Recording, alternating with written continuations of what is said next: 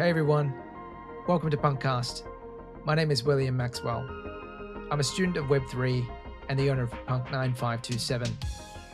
CryptoPunks are 10,000 uniquely generated characters stored permanently on the Ethereum blockchain. No punk is the same. This is a show dedicated to celebrating the punks behind the punk. My hope for this podcast is that we capture the essence of the punk culture, elevate the brand and the individual behind the punk. One last thing. Projects discussed on the show is not financial advice. Crypto and NFTs are a volatile and risky asset class. Please always do your own research. Other than that, let's go. Good morning, everyone. Welcome back to another episode of PunkCast. Today, we're back with Punk9322. He's the 3 Atty, Shadow Beard, Purple Cap, and the Pirate Eye Patch. In real life, he heads up strategy at Admit1, a G-Money ecosystem membership NFT. He's previously worked at Amazon and Vayner3. Please welcome Jiro to the show. Jiro, how are you? Great, Max. Wow, that intro just brings back all of your previous episodes to my mind, so it's awesome. Nice to be here. Thanks for having me. Of course. No, thanks for coming on, man. I think we were just chatting before the show, but I think you're one of the first punks I ever engaged with back in early 2021 at the Crazy Bull Run days when we were all DJing together. So nice to sort of finally meet and unpack your story. Yeah, well, thank you. And it's funny. I still look back on these days, those days. It feels like forever ago. But what's really amazing and remarkable is what a lot of these folks are doing now, right? You would have never guessed it. It's almost like this graduating class of 2021, right? Late 2020, 2021. They're just off doing amazing things. So there is going to be a documentary made one day, and I'm looking forward to hearing all those stories. Yeah, so it was great times over the last couple of years. It's funny. Do you think we always talk about the Harvard or the Yale class of a particular vintage would be like the ones that go on to do some amazing things, but I think like the class of 2021 in crypto, I think will be the ones that turn out to be the ones that actually do anything in the space. Yeah, well, it is so true. I mean, some names come to mind for me, and I think names that you've had on this podcast as well. Like the one that I always go back to, a good friend of mine, Jiro, right? Like that guy is incredible, and I've seen his journey from Nifty Gateway to just shit posting on Twitter to now Meebits and all the amazing things he's doing, and it's quite the journey. I mean, I think probably the folks who've lived through this last couple of years of the bear, I think if they're still around, they're doing amazing things. I mean, you can only shitpost for full time on Twitter for so long, so I'm sure they're all building amazing things. I remember you might have seen this, Max. I remember seeing this beautiful visual of punks and what they're up to. It's like a one pager. I don't know if you know what I'm talking about, but it talks about all the things they're building, whether founders, investors, and it's the font on it is teeny tiny because of all of the punks from all that one pager. So it's incredible. It's a great class. Yeah, no, I have seen that. I can't remember who did that though, but yeah, it might be worthwhile for us to sort of dig out and share again. But anyhow, Jiro, super happy that you're on PunkCast finally, and thanks so much for joining.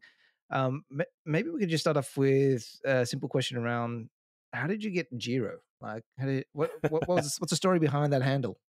Well, I mean, it's to talk about that, I have to kind of go back to the start of my journey, and I think I'll save some of the early on stories for a little bit later in the podcast. But one of the first projects I fell in love with, like many of us in 2021, was Bored Apes, right? Bored Ape Yacht Club, and I've only owned, I think, 3 apes amongst my kind of that early 2021 journey. But the first one that I bought, the one that I loved, he was a sushi ape with 3D glasses.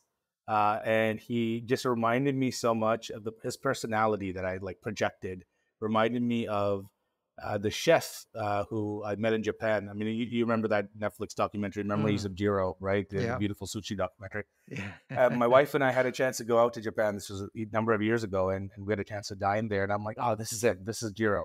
So that name just stuck. And I remember, I think some of my earliest posts were just shit posting about sushi recipes. And I think I was talking about starting my own sushi NFT collection at one point. So it was very much, it was like straight to the point, like Jiro sushi, that's me. And I don't own that ape anymore, but the name still stuck. Like I didn't have the heart to ever change that name. So yeah, that's a simple story on on my name. Amazing. Just out of curiosity, was that sushi place of Jiro's any good? Like It was I've always yeah. it was fantastic, man. Well, we didn't actually have the Jiro. I mean, I think at that point he had like retired or he was really difficult to get a hold of. It was his son who he was running the same location, and I mean it's a magical experience, right? Because you're what really just caught me by surprise is just like the simplicity of everything. And the location was super simple. I mean, it was outside of a metro. It was maybe 6 or 7 people dining with us, so the experience was fantastic. And I'm a fast eater. I mean, I'm a bigger dude, you can see me here. um, I eat quite fast. My wife's teeny tiny Asian girl. I mean, she's the slowest eater in the world. I mean, and just watching him watch us and serve us at the totally appropriate pace, appropriate for both of us, was amazing. And it was just cool. It was great. I mean, we don't have. Yeah, I'm in the Toronto. I'm happy to dox my location. I think it's on my Twitter profile. But I'm in Toronto. The sushi's okay here. Vancouver is fantastic on the west coast of Canada. So I think for me, I'm just going from this my taste buds for sushi aren't that fine or refined. So when I had this, it just blew my mind. But yeah, that was about 10 years ago, and I still remember it. Yeah. Yeah, I can imagine. And just Tokyo and the food there is just absolutely mind blowing. Just the amount of mastery they put into all of the dishes. We talk about in NFTs about being low effort or high effort. I mean, Japanese cuisine is like super super high effort, and yeah, no, awesome. I need to go down and try that.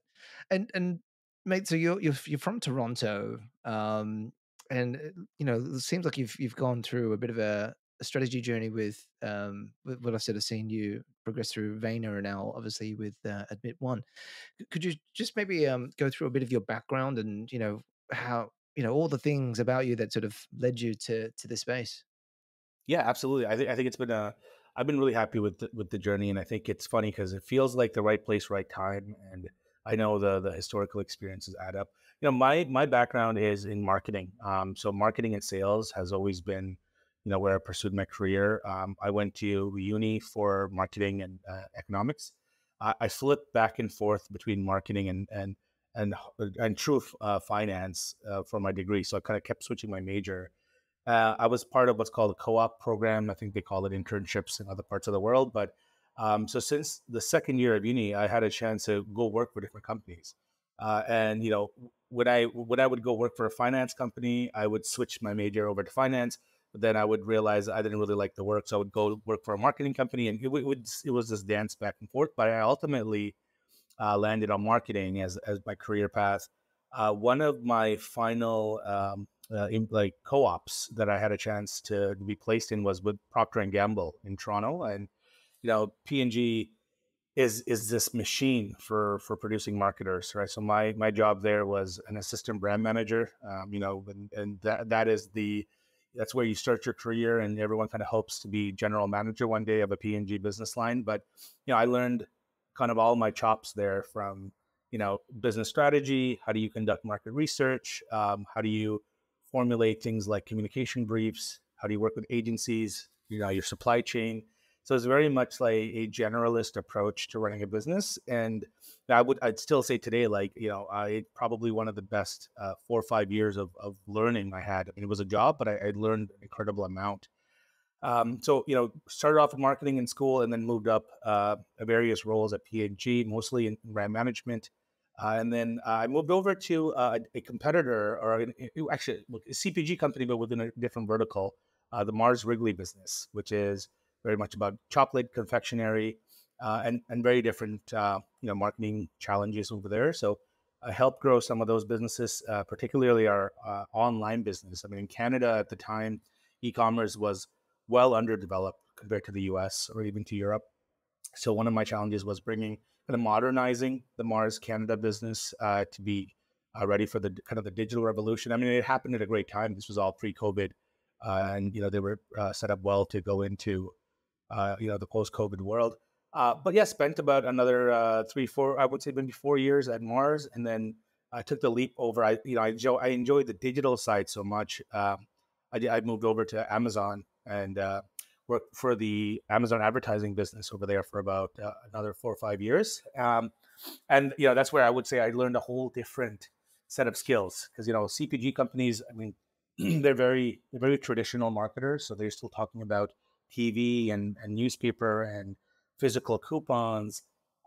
So obviously, working with Amazon advertising, it's a whole different ballgame when it comes to search, video, the shopping-based insights. The path to purchase was completely different. So amazing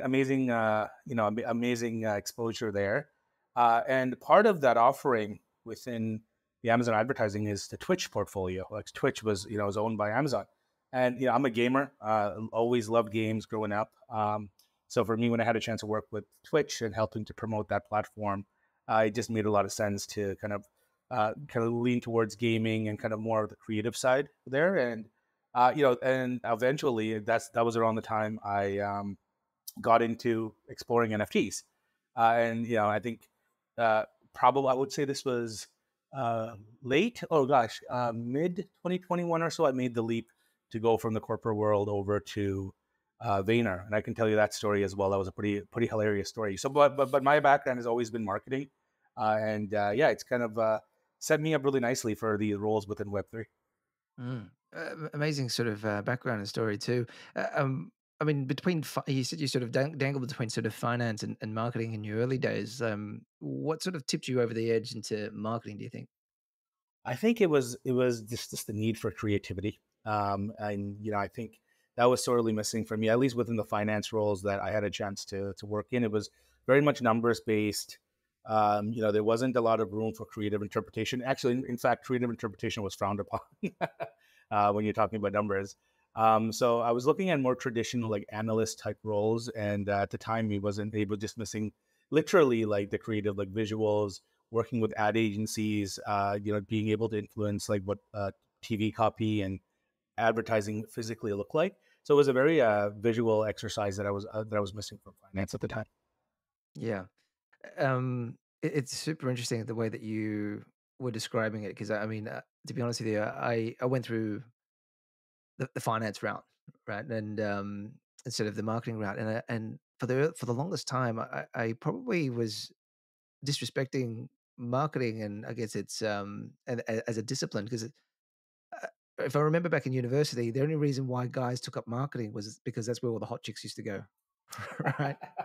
Yep. But all the guys used to take all the economics and all the finance and hardcore stuff because they wanted to get into finance. And but I think as I sort of started working with some corporates as well, really understood that marketing was actually, if you did it properly, it's very quantitative based and very what sort of say, very clinical and very to the point. If you get a good marketer, they understand exactly which segment and how you position things in the right way, and it becomes super important. And so, as you were describing that as well, I mean, I was working for some supermarket chains here out of Australia, or consulting there as well, and just knowing what the merchandisers go. I mean, you spoke about path to purchase.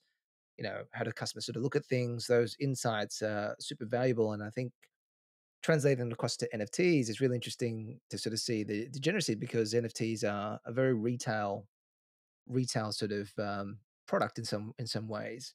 And most of the times that we come across people that do well are the guys that come from finance, right? Because they understand trading, markets, liquidity, but I don't think we really have people like yourself, or an abundance of people like yourself that come from a retail sort of marketing sort of background angle too, which is super interesting.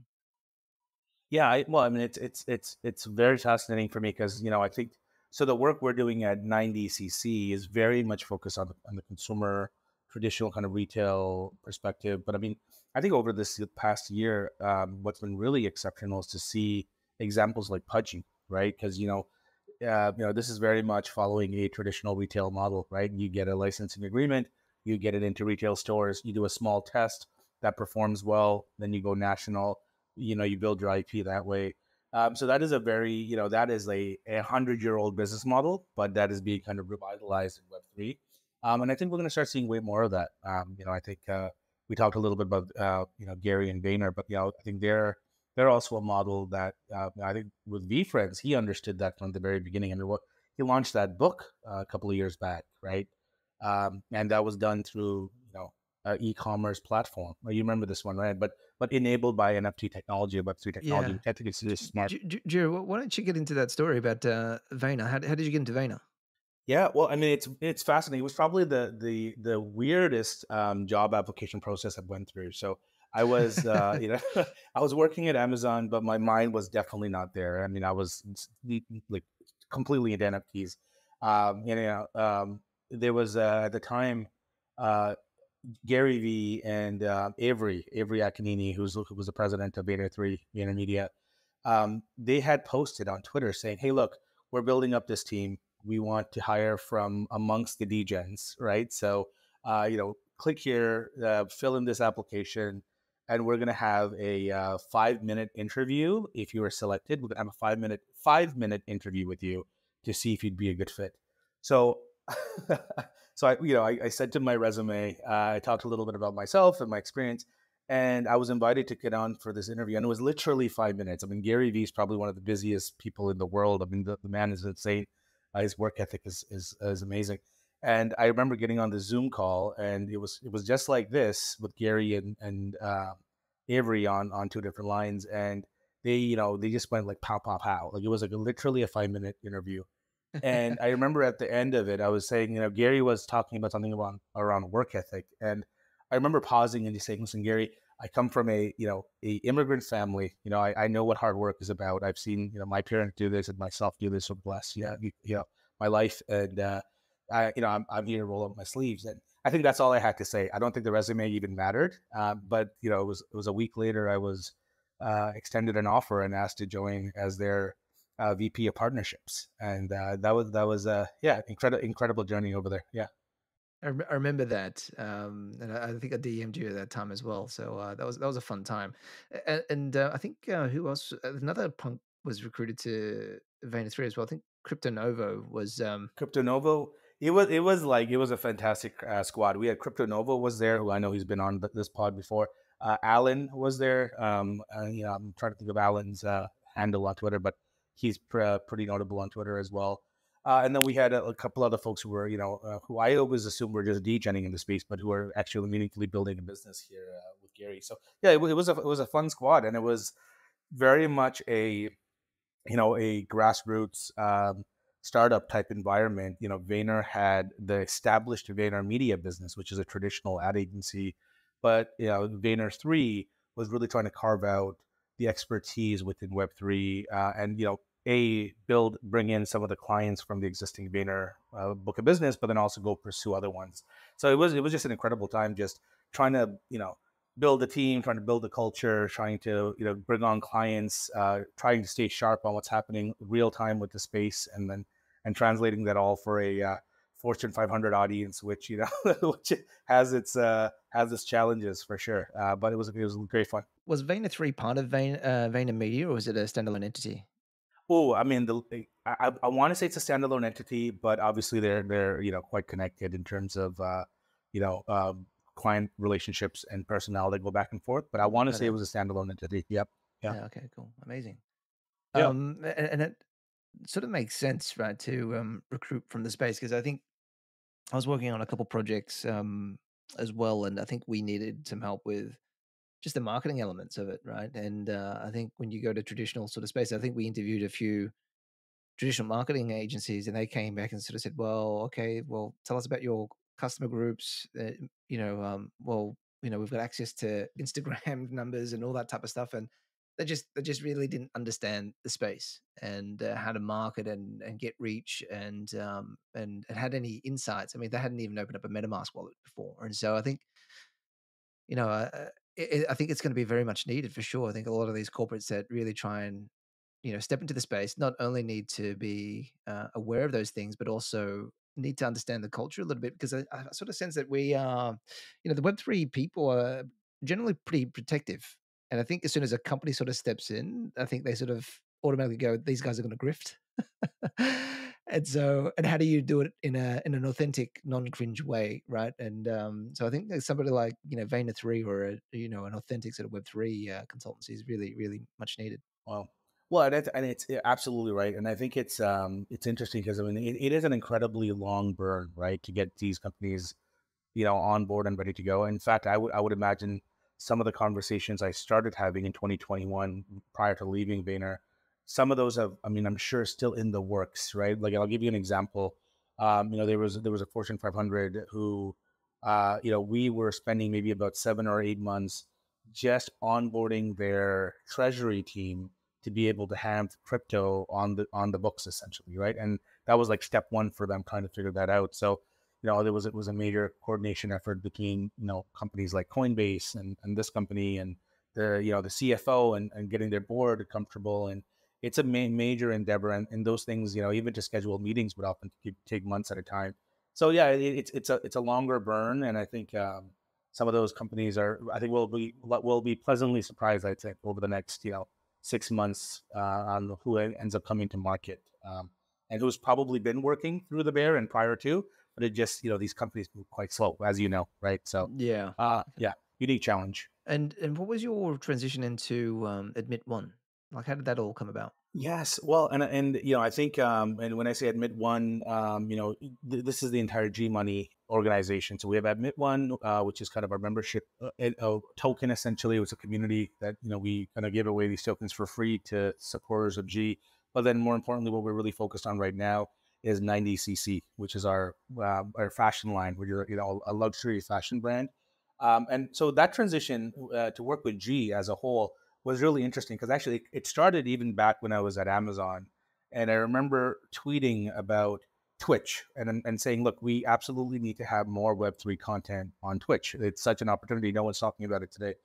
And G Money was one of the first people to DM me when I tweeted that out. And he's like, hey, I'm trying to build this business. I'm trying to build this brand. How can I work with Twitch? And, we ended up jumping on a few calls, and ultimately it led over a few months. And he was like, hey, now's the right time. I'm starting this team. I want you to come hop on the team because I think, you could be a great addition.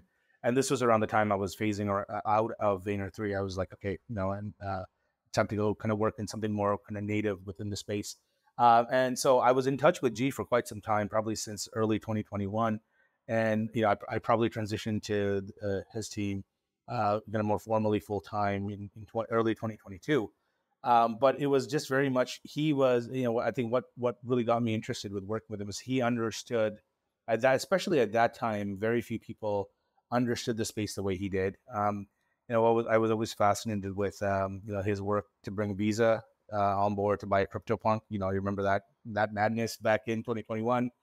His work with Adidas, and I'm like, okay, this guy understood it. I wasn't aware of that. So what was his role in, I guess, bringing Visa on?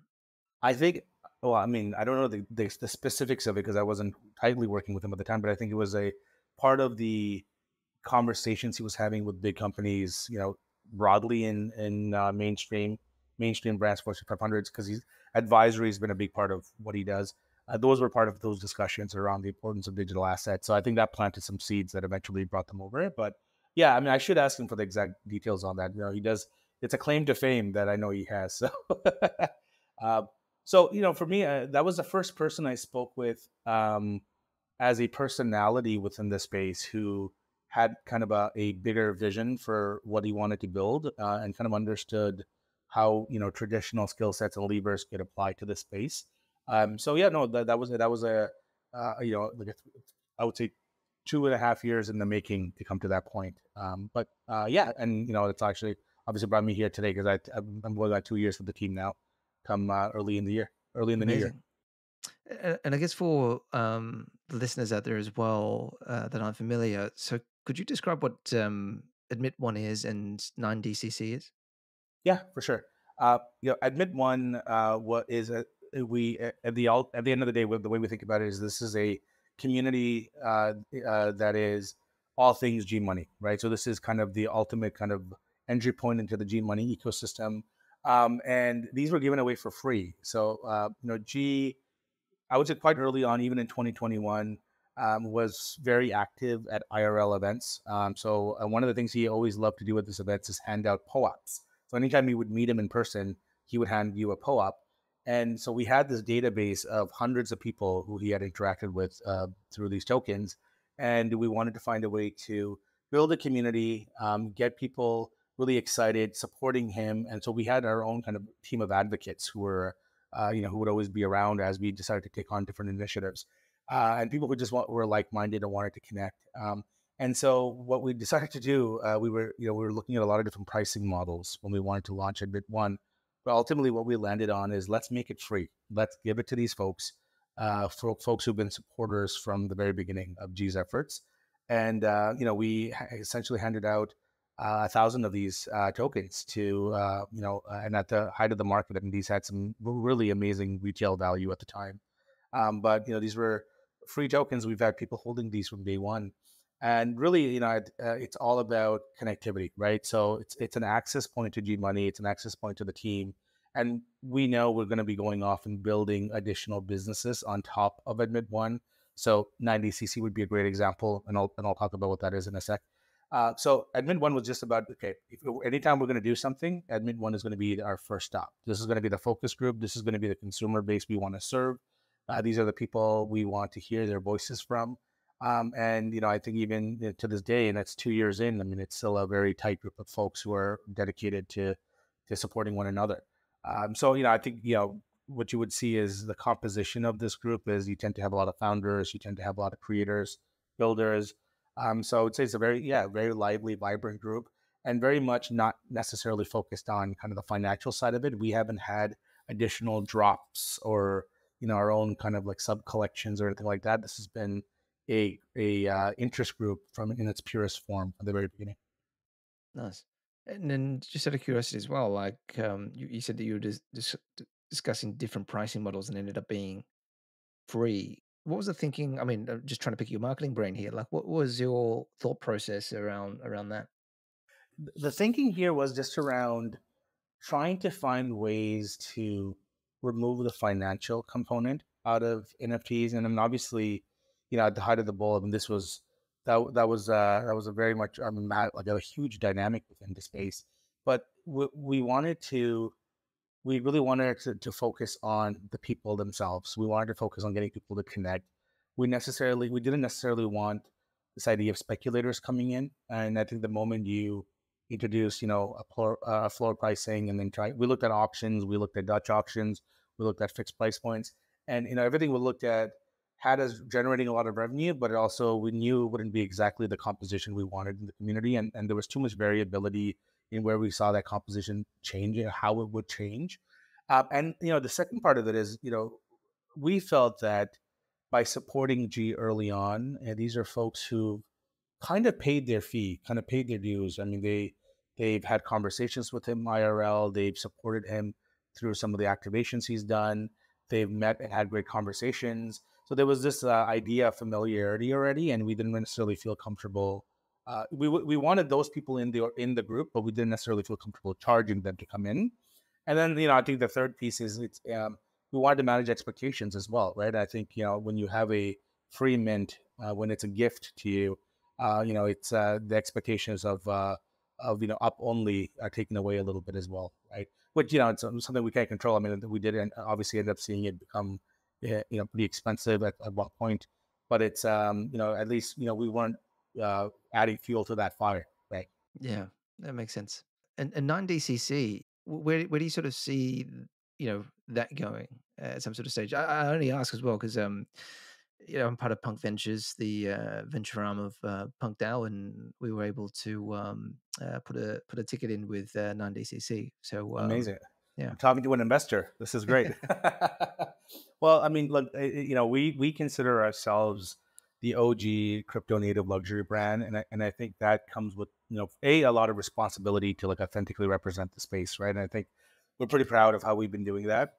And over the last year, the focus has really been to elevate this whole idea of digital and physical coming together. And as you think about products, because I think we can probably all agree that like digital is like even the term phygital, right?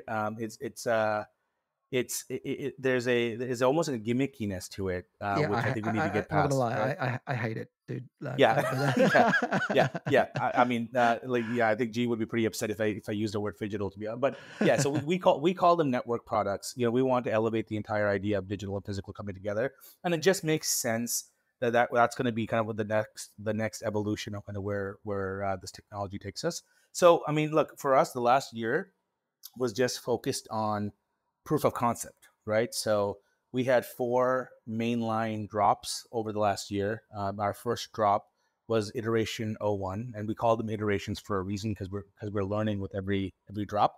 And iteration 1 was just a proof of concept for us. It was a really simple black silhouette tee, super heavyweight.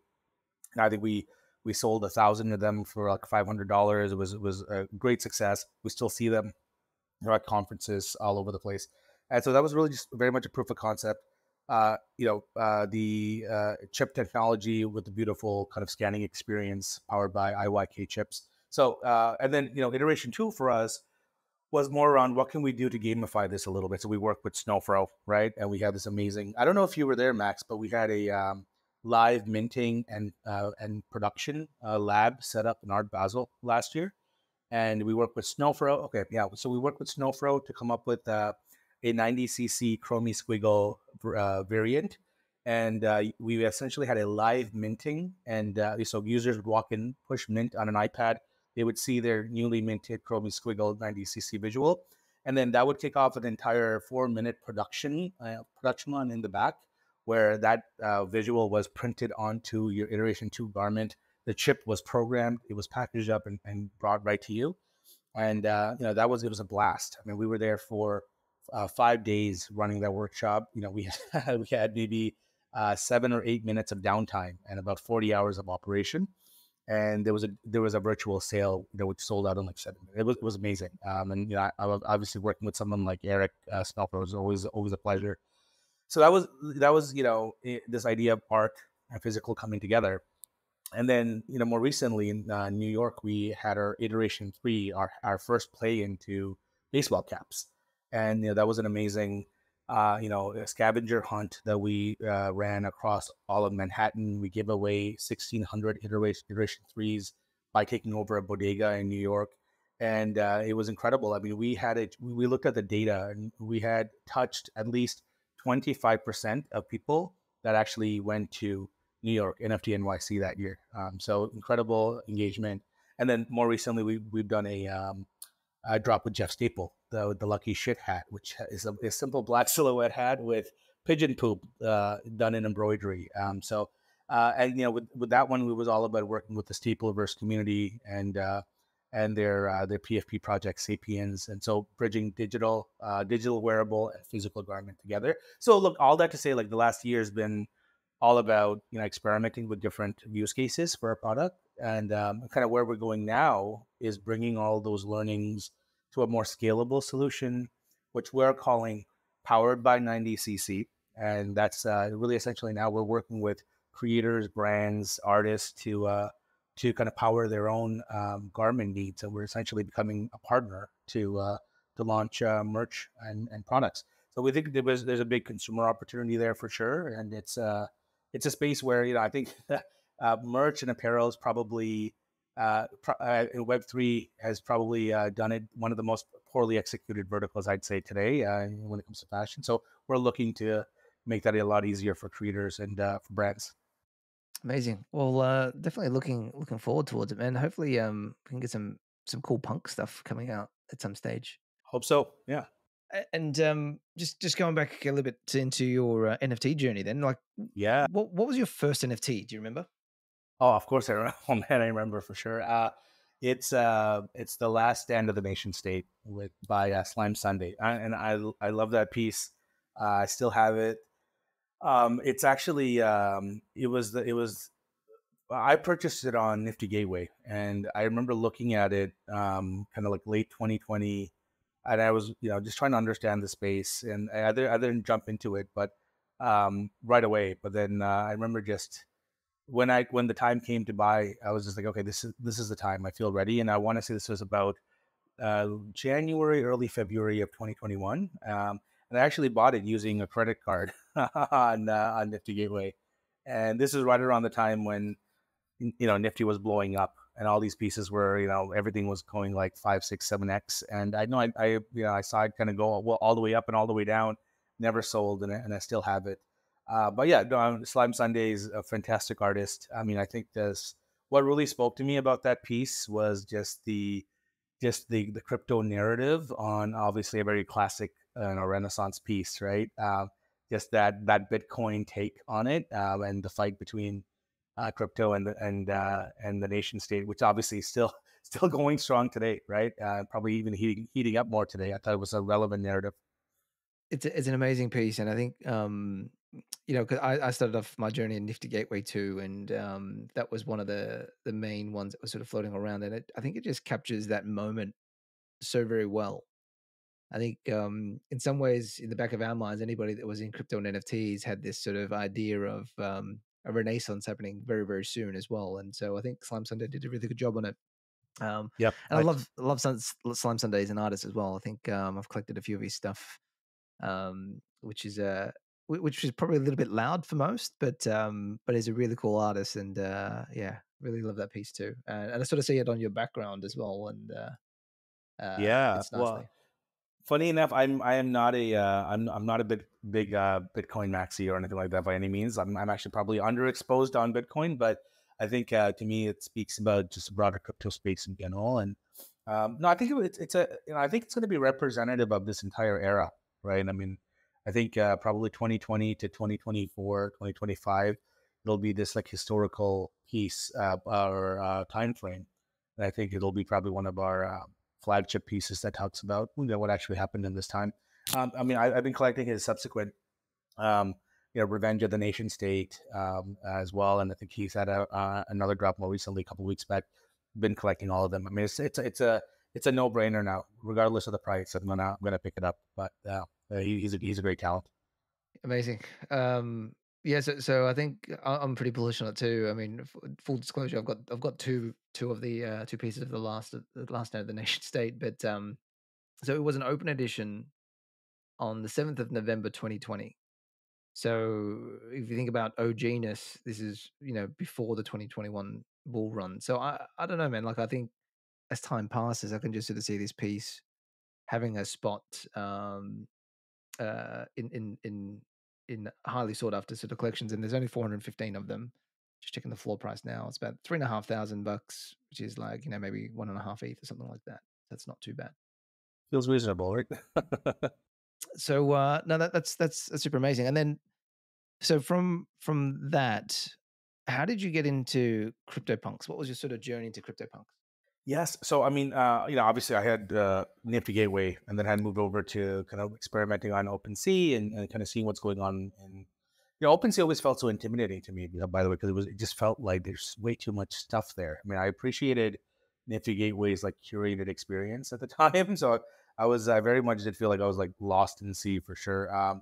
And I just started getting a lot more active on Twitter. I remember at that point, after purchasing on Nifty Gateway, I created my Twitter account. I started following more prominent people in the space, and just trying to get an idea of landscape of what's going on. Spent a ton of time in Discords, talking to anyone I can. I mean, I think I probably had quite a few like voice chats with a lot of different people. And the thing that kept coming up was CryptoPunks. I mean, it was over and over again. It was not. I mean, it was hard to avoid. And I remember seeing a lot of the people I respected the most from the Nifty Gateway days. They would be transitioning pretty quickly into punks, and I see these avatars everywhere. I'm like, what is going on? And there was a gentleman I used to follow on Twitter, Matty. I mean, he's an Aussie. I mean, I don't know if you know, and he ended up building the MetaKey project, but he's been he went by DCL Blogger for a long time. Yeah. And he's been talking about NFTs since like 2017, or maybe even longer. And I used to watch a lot of his videos and follow him on Twitter. And then I remember pinging him, DMing him, cold DM, just being like, hey man, what do you think of CryptoPunks? Should I buy one? Never heard back from him, but this was probably in like January when I messaged him, right? January, February. So anyway, I recognized it. The floor was getting a little bit, too expensive for me at the time. I think it went from like 1 ETH to 6 or 7 ETH.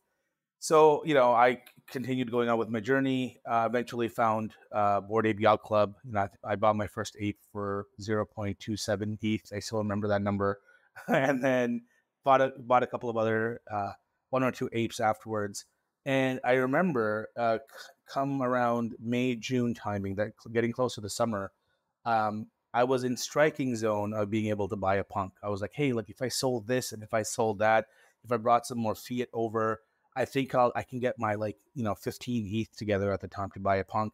And I remember, sitting my wife down in the backyard and we were talking about, hey, this just makes sense. Should we like throw down some real cash into this? And we talked about it for a while, and she's like, hey, I haven't ever heard you talk this much about a purchase before. Like, we bought houses together, we bought home cars together, but you've never been this like passionate about something, and I think you should do it. So I remember we brought a sizable fiat amount into our trading account, and I ended up having to sell one of the apes as well, and I think at the time it was like a 3 ETH floor, which probably wasn't the best financial move actually in retrospect.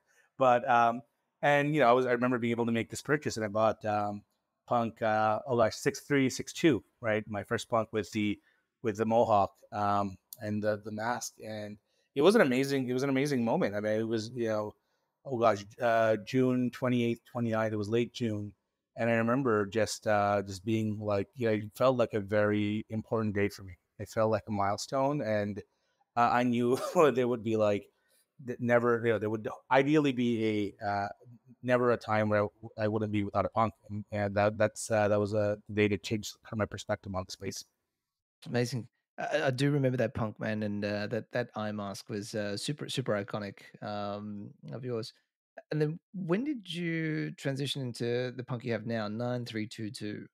Yeah, that was almost exactly a year afterwards. So this was around when, so June 14th, 15th, 2022, a year later. And at that point, I think we had dipped back to the 40 ETH floor. I mean, it was, quite, quiet for a while in the punks world. And I remember seeing this punk, and it was just right above floor. And I knew I had to have it. Like, I mean, I was like, look, whatever I have to do to get this one. I've always wanted a purple hat.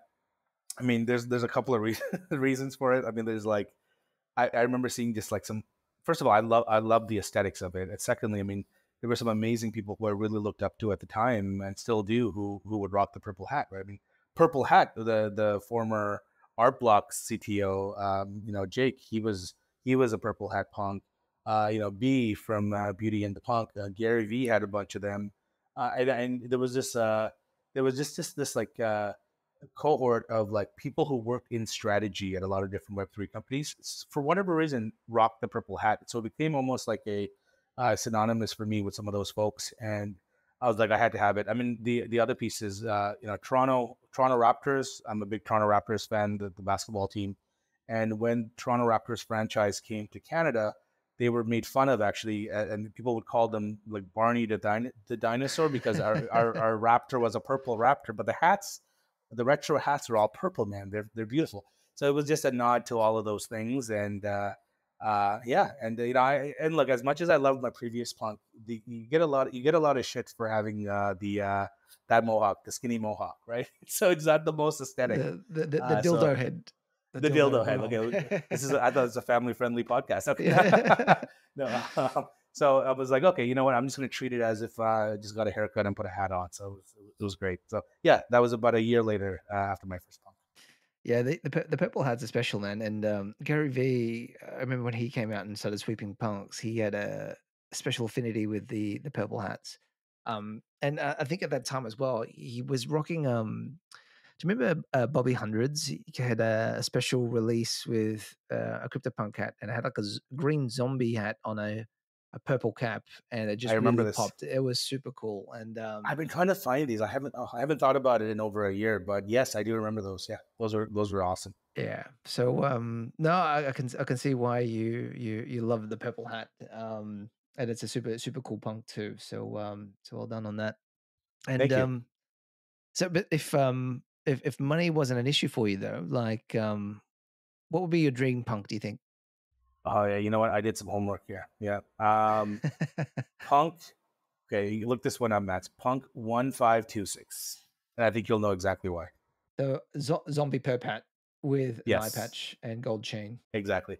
I don't know if if you had a chance to talk to Chris Lyons. He's a VC investor. He has one of the cleanest punks in my opinion. It's just a, I think he has like a messy hair and a gold chain. It just looks amazing. And I've always loved the gold chain, but to get one without squiggly hair is actually quite hard to do. I mean, if you want a floor gold chain, you have to accept squiggly hair.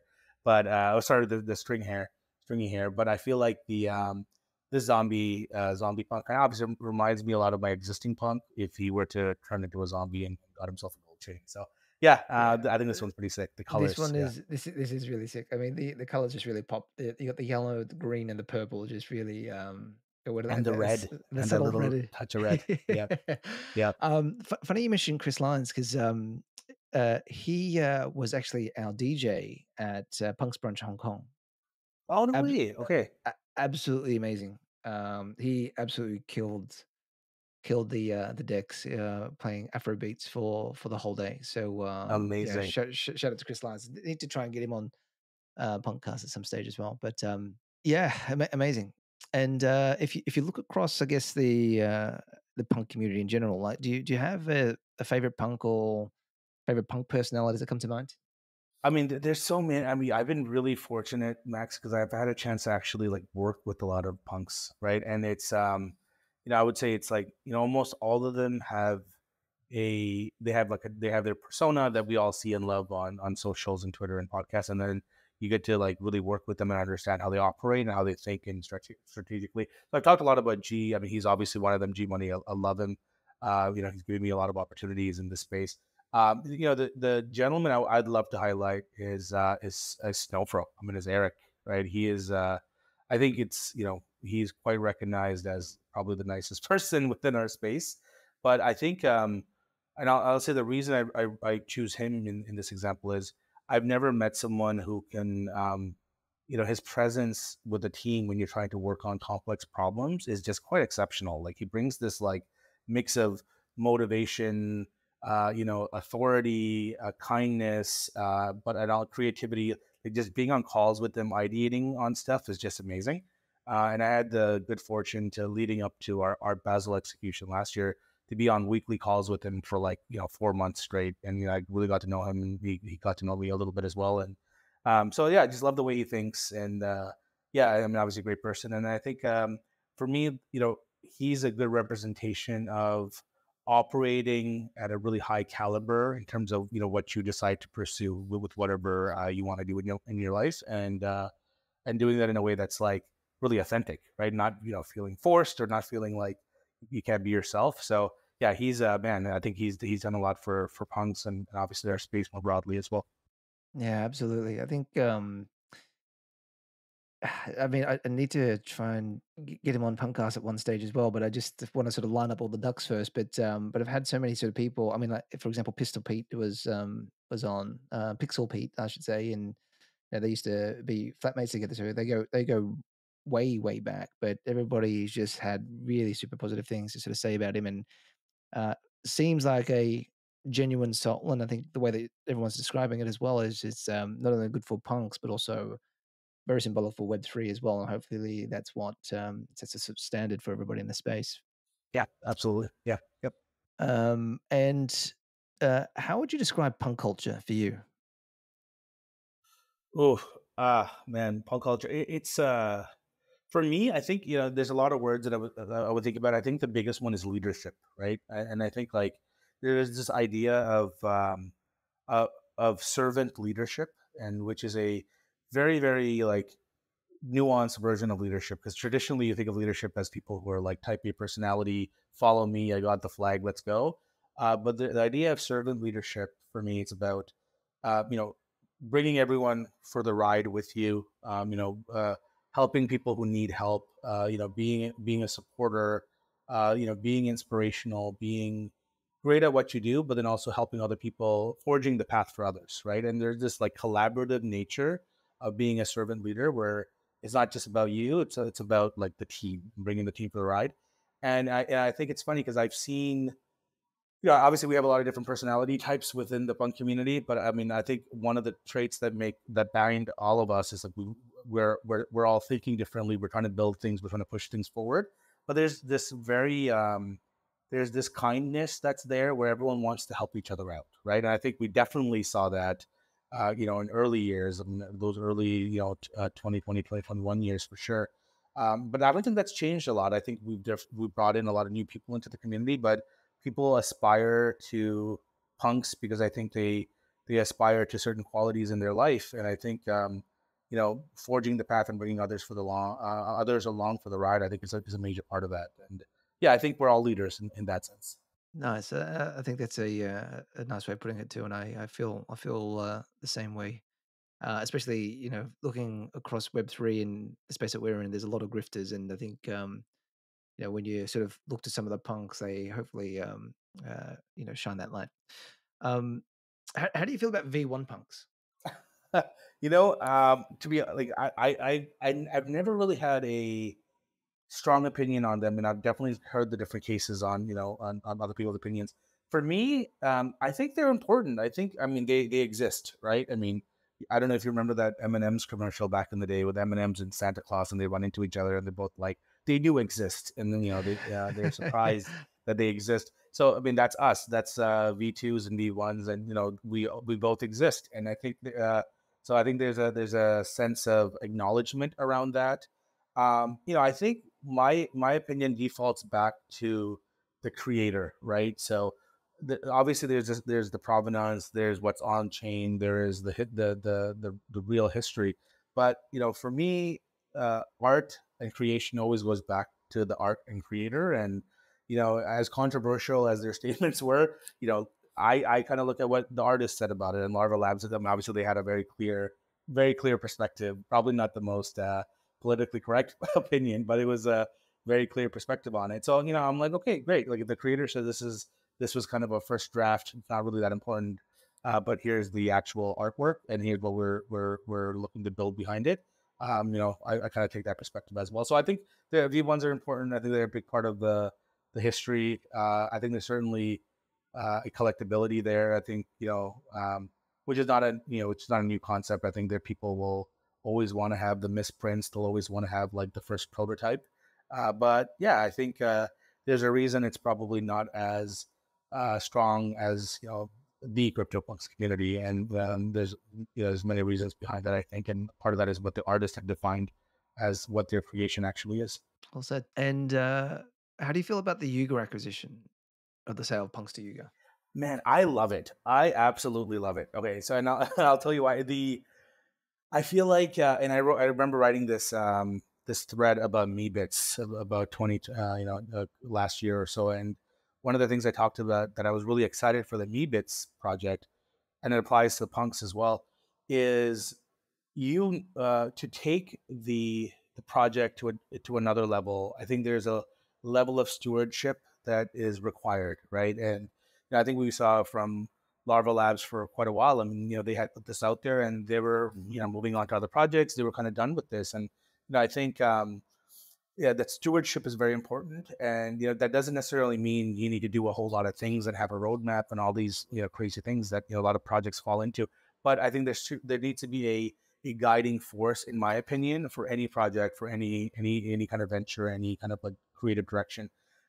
So I loved it when I saw that news. I was over the moon. I know a lot of people were upset, but I think the provenance of having this project come from Larva Labs and then giving it into the hands of Yuga, which I think arguably one of the best marketers in the space, right? I mean, like they've been able to build a pretty big empire pretty quickly. And so I think having that kind of marketing, that strategic thinking, the resources, and just the go to market potential that Yuga always brings to the table, I think it's a great thing. That being said, though, I've been very, very happy with the direction they've been taking punks in. I think it's been very reasonable. I think it's very careful. I think it's very thoughtful. So yeah, I was very happy with the announcement, and I think it's in pretty good hands. And I'm like, I think the most recent campaign around punk interviews, right? Like with prominent people in the space, the avant art execution, which I was all over. Like I had to have that. I think it's being done in a tasteful way, and I'm very supportive of it. And I think that's something Larva Labs probably wouldn't have thought to do as kind of their natural intentions as creators. I think those guys are very much focused on the tech and kind of where they want to take the tech. So yeah, I think it was a great thing. Let me ask you another question. Like, with your marketing strategy sort of hat on, like, what would be a good outcome for punks? Do you think, like in the next, 3 to 5 years? But what would you like to sort of see for punks? Yeah, I mean, I think for punks, helping to shepherd the recognition of punks as truly pieces of art, I think is kind of the ultimate direction in my mind. I think we're well on our way to doing that, right? Obviously, we're seeing it happen. I mean, the Pompidou, I haven't actually seen it myself, but the fact that we have pieces in major museums like the Pompidou, I think is fantastic. But I think you know, CryptoPunks being recognized as art, I think there's a couple of battles that need to happen, right? I think one is this push forward of digital art being given the same respect as traditional art. So I think there's definitely fights there, and that fight is happening on a lot of different fronts. So I think people like Yuga Lives will help have that fight on our behalf, and I think that's great. And I think the second part of it is you also need to have influence people within that traditional gate kept sector that need to be convinced and broken down, and there needs to be some discourse there and some almost like converting some of the old guard from within needs to happen. And that's one of the things I really loved about having Noah formally on that role as CryptoPunk's brand lead, because he comes from that world, and I think he did a great job, setting these things in motion.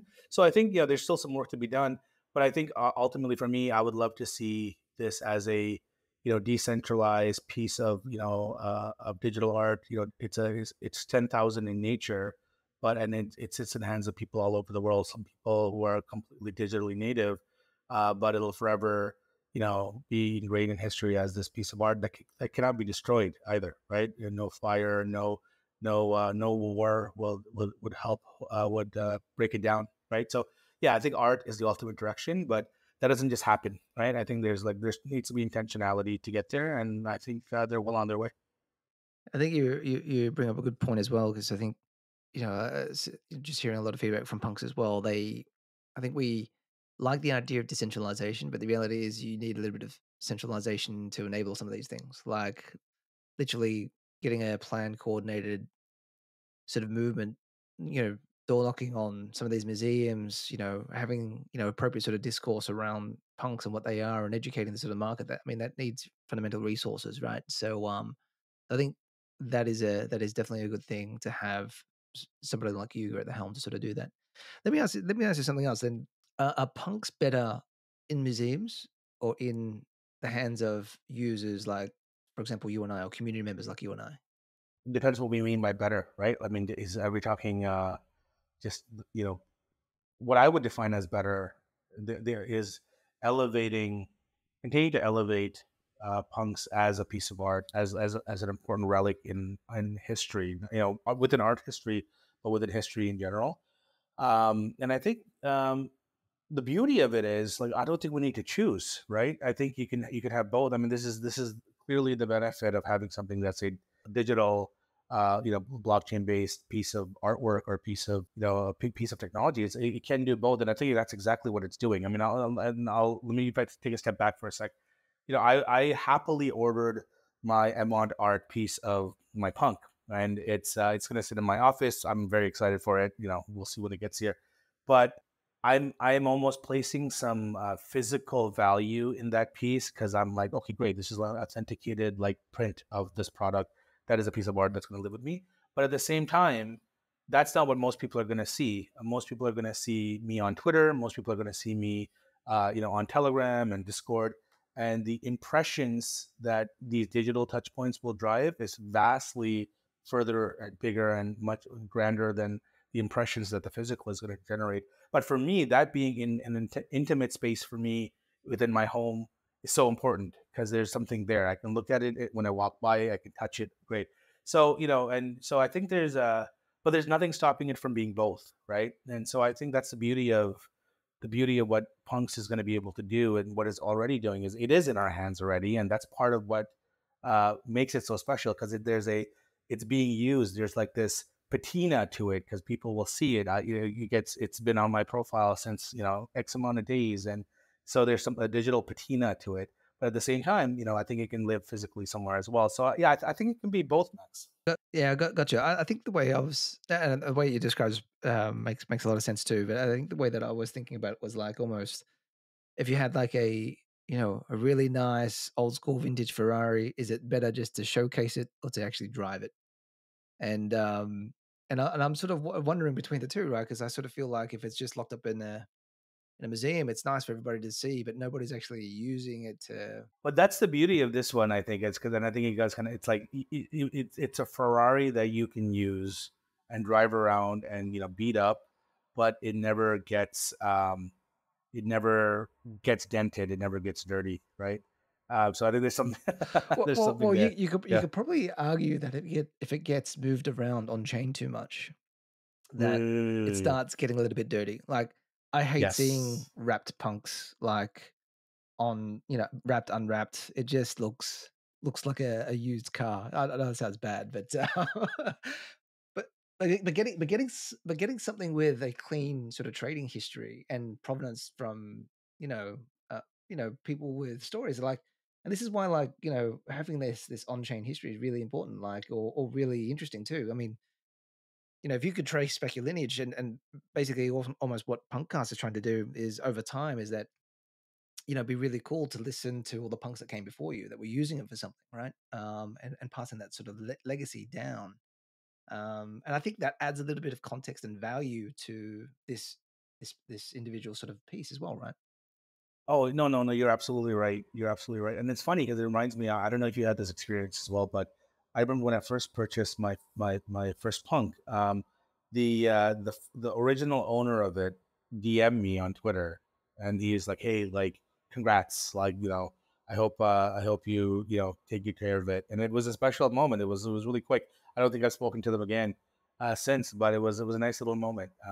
So yeah, I think there is some like shared history and some provenance there for sure. It's a good comparison to make. I think it'd be interesting to see what other punks sort of think about that too. I might add that question in. And if you could pass on a message to the next owner of your punk 9322, what would you like to say to them? Well, I'm hoping it's going to be one of my children, hopefully. And what I would say to them is, I think increasingly there's going to be responsibility that comes with holding a punk. I definitely don't look at it as a financial instrument more than I think an artifact that's really important. I come from a culture where like symbolism is really important, right? We have a dedicated room in my parents' home where we have, literally pictures or drawings of like all of our, members of our family from past generations. And, they're there with, other spiritual representations and stuff. And so that symbolism is important. And I think I would tell them like be a good steward, take good care of it. The punk, take good care of the community. Be part of that. Servant leadership mentality that I think we all kind of seek to do within this community, and help push things forward. And I think it's going to look very different for future owners because I think the space is going to look very different. But I think there's a sense of responsibility that comes with that. And I think, part of my goal is to help educate kind of the next generation of folks who come into this space on what that's all about. And certainly within, whoever or, whatever institution or whatever ends up getting kind of, these assets that I'm holding, I, teaching them to the importance of kind of what these mean to me as well. I think it's going to be important. Amazing. Who would have thought these pixelated pictures had so much weight and responsibility on their shoulders coming? um, but Exactly. Yeah. Jiro, this was super fun, man. Thank you so much for joining PunkCast. Really loved our conversation and would love to sort of connect with you in real life at some stage. Any sort of final closing comments on your side, and what's the best way for people to find you? No, I think first of all, thanks for having me. I mean, I know we've been trying to do this for quite a while, and I'm glad we were able to. I think I love the work you're doing here, and that's appreciated. No, I think for me, what's going on with me is we're continuing to hammer home with 90cc. There's a really ambitious set of projects for 2024. So myself and the team, we're just thinking about this stuff every day, building towards it. So that's great. I can be found at Jiro NFT on Twitter. Always happy to connect with folks. And yeah, again, big fan of the show. Thanks for having me on. Awesome. Guys, that wraps up another episode of PunkCast for the week, and we'll be back next week with another amazing punk. Bye for now.